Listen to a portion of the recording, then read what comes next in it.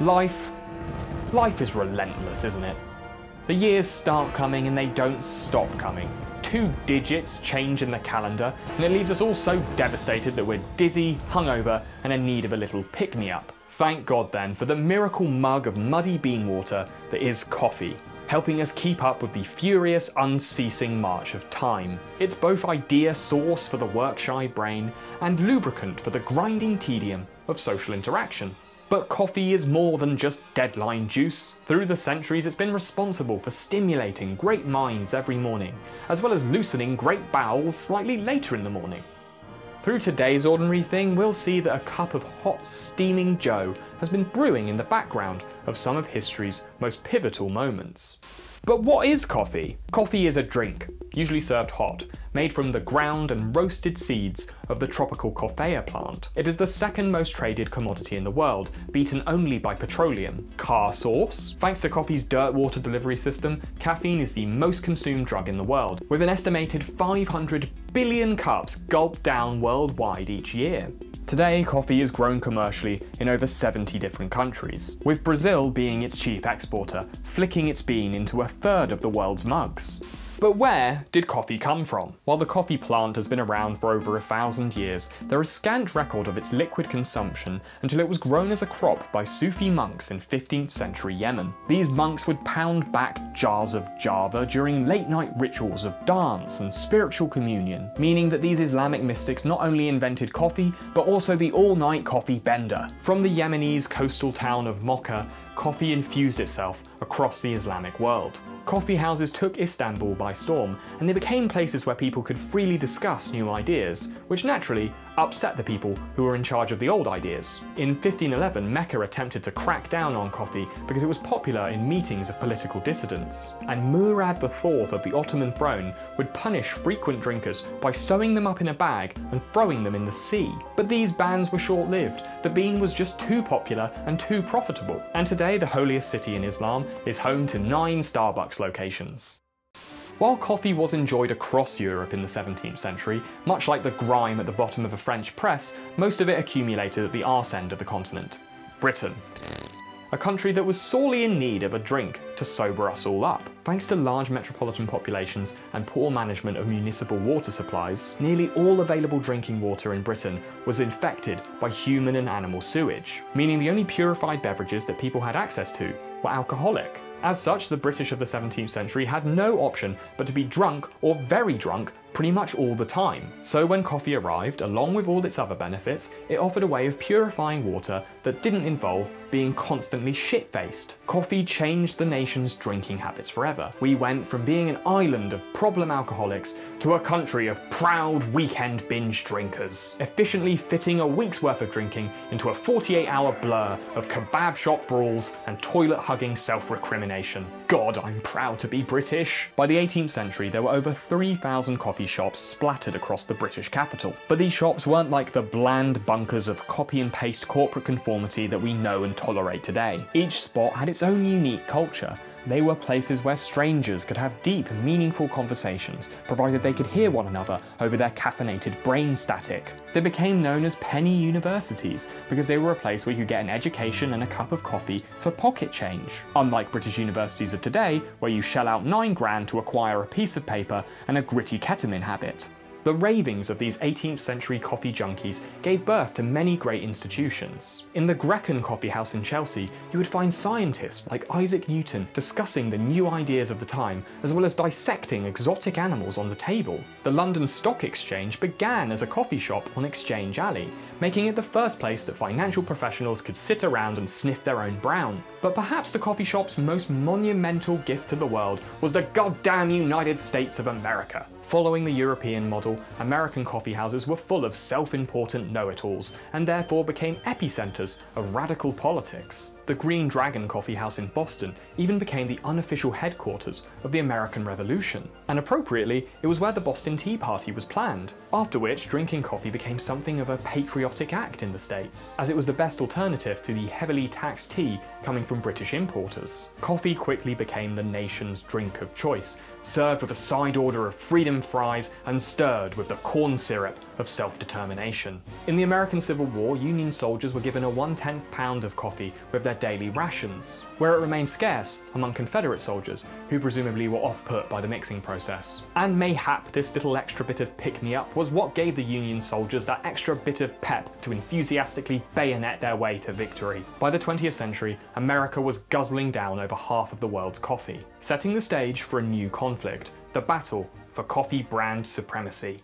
The first half of the 20th century saw brands like Maxwell House and Folgers Coffee compete to become the nation's favourite diuretic. Snappy slogans and radio sponsorship became the best way to etch your brand's name into the collective unconscious. But it wasn't really till the 1950s where coffee marketing really picked up steam with the advent of television.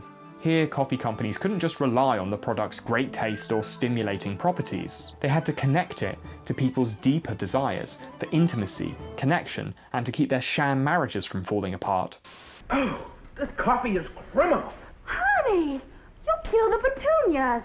Folgers Coffee dominated the airways with this series of ads which featured a cavalcade of husbands declaring their wives' coffee to be undrinkable dirt water. Your coffee just doesn't taste any good. Want anything special for your birthday?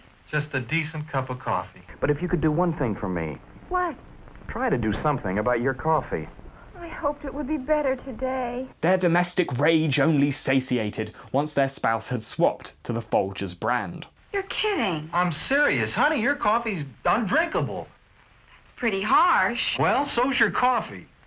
You know, the girls down at the office make better coffee on their hot plates. Don't push it, mate, otherwise that coffee is going to start tasting like fiberglass. In the 1980s, a decade known for its subtlety, Gold Blend made coffee coupley again, with this extremely popular campaign featuring a will they won't they pair of neighbours who are as horny as they are posh. You saved my life the other night.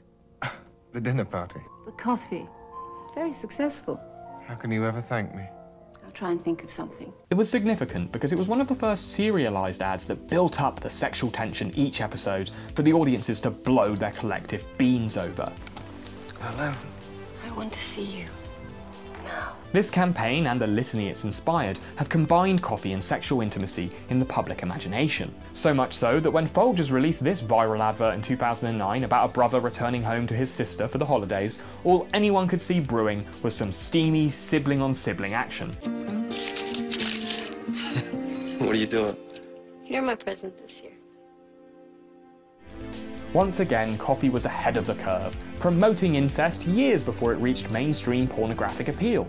Back in the 1980s though, the coffee industry saw its first decline in sales, partly due to the surging popularity of soda. And so, to maintain growth, the industry had to find a way to get people to pay more for the same product. And a small Seattle-based beanery had the answer. Yes, that's right, Starbucks. The world's premier producer of ground garnish also happens to produce price-gouged coffee-style drinks. The mocha-dusted monolith began as a single store that only sold unground beans. But under the sweaty stewardship of Howard Schultz, the company started spaffing coffee into paper cups too. Schultz built Starbucks into an $80 billion company through a period of aggressive expansion. During the 90s, Starbucks spread like a verruca virus in a public swimming pool, opening an average of 5 stores every day. The company's success can be attributed to its ability to add a personal touch, making coffee customizable and suited for each consumer. By inventing the Frappuccino in the mid-90s, Starbucks even invented a coffee for people who don't like coffee, burying all semblance of flavour under a mountain of sugar and Instagram-ready artificial colours. The Frappuccino accounts for 14% of the company's sales, which is a problem because people are progressively aware that it's just 3 milkshakes in a coffee trench coat. So recently they've been pushing it out in a large-scale visibility campaign. Oh, I wish I was dead. Oh, you mean like your last shred of credibility?